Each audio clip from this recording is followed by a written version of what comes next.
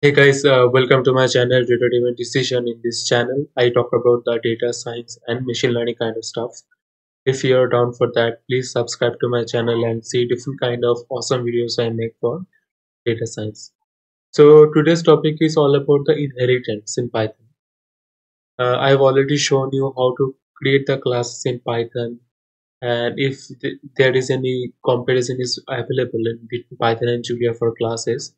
If you haven't checked that out, you can just click on the card above and just see the different scenarios for classes. So I hope through this video you'll be able to understand the inheritance properly for a Python, how to do it in Python. So what is the inheritance is all about? So inheritance is meaning is nothing to inherit something from the previous class. So suppose over here there is a class called area. Okay, so this is the class. In this class, you can see that there are two attributes for this class. Is pin, there is a location. So there are two different attributes for this class. Okay, so first I declare this class and then I'll inherit those things. Like I'll try to inherit the pins or the location of this class to some other classes where I do not need to initiate those things like pin and location. That is what I'm trying to do over here. So if I just remove it and go here, okay. So now if I go here, so if I just first run this cell, it is going to create this class called area, and it has two attributes, pin and location. Okay. So now I'm creating another class which is called the house. So that means this house particular class should be belongs to this area. Like uh, it's a house class, so definitely there should be some pin and location for the whole area that belongs to this house also. So that is what the thought process behind it. So if I just use this area inside of this class, house class, then it will automatically inherit those pinner location from that class. So I do not have to explicitly define those self.pin or self.location for this class. So for this, what we have to done?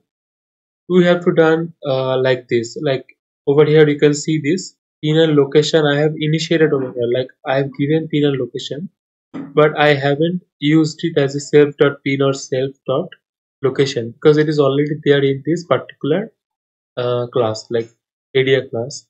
So what I have to just do is just to declare these things, then pin and location as an attribute. And the another thing is that if you want to add some more attributes, some more functionalities or characteristics specific to the house class only, then you can also add over here like color and room. That is specific to the house only. Color and room could not be the attributes of the area. So that is why I have added those two over here, and I have declared those attributes over here using self.color and self.rooms over here. You can see that. And also after doing that, because you are inheriting from the area class, so for that you have to declare area over here like area dot init, then self penal location. So what was the attributes of that class? Like penal location was attribute, so that is what you have to add it over here. Then the remaining is same, that there is a method called door open that takes the color and cell automatically as an input and print out if it is going to open the door or not based on that inputs. So this is the inheritance I am doing it for the class of house from the area class. Okay, so if I run this cell, you can see this. I am defining this particular small house. Okay, so this is a small house. There is a color, pin and location.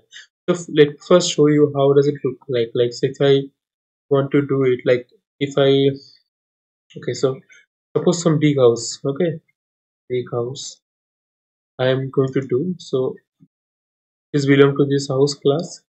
See how I'm going to define it. So you can see this pin is coming, location is coming, because I haven't defined those pin and location inside of this class, but still it is coming because it has been defined over here like in the area class. Okay. So you can see that pin and location I can give pin. Okay, uh, okay, yeah, pin location, any color, rooms, or anything that is coming. I have given it, it is coming over here. So that is what I have given in the below section. So small house is, color is white, rooms is 2, pin is this, and location is Kolkata. So if I define it and then if I try to run this open door, it is going to open the door because it has filled up this condition. Like if it's white and rooms is 2, then it is going to open the door. Okay, so suppose you give the room equals to 3, so it is not going to open the door. Okay, not going to open the door. Okay, it's not a white, it's a wrong thing. It's a white, but I have written the print statement like this, so that is why it is coming. So that is the one thing, and another one is that okay, so different things it is coming over here. Like you can see that white equal to 3. Like what is the pin location, what is the location? Those things are coming automatically over here. Okay, so now you can also define the classes in a little different way, like inherit the classes in a little different way. You can see that over here I have used the area in as an init over here, but at the same time you can also use another keyword that is called the super. So you can also define it using the super first parenthesis and then init, and in that case you don't have to use the self. Over here I have used the self keyword, but here you don't have to use the self keyword, remaining everything is same. So that is the another approach through which you can inherit the classes. So let me first again define this class. Okay, then I'm going to inherit this class using this particular methods. So over here I'm giving it over here, then again I'm going to run the same thing, it is going to give the same output. Okay, okay, so this is the thing I'm just going to, okay, so this, okay, so now I'm going to inherit the class the same way I have shown you, but at the same time I'm going to add some more functionality inside of this particular method. So you can see that in the earlier method, it just calling that particular method and using the earlier attributes like color and the rooms, it is going to execute that particular function or method. But over here you can see that I have add another key over here on this particular method.